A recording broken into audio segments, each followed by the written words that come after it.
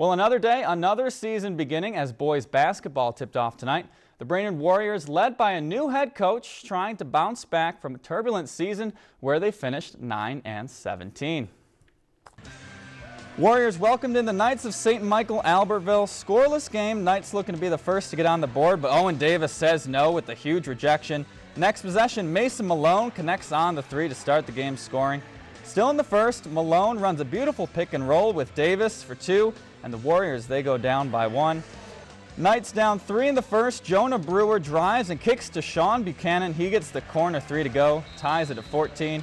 And the Knights go on to spoil the Warriors' home opener. They win this one 71-62. If you enjoyed this segment of Lakeland News, please consider making a tax-deductible contribution to Lakeland PBS.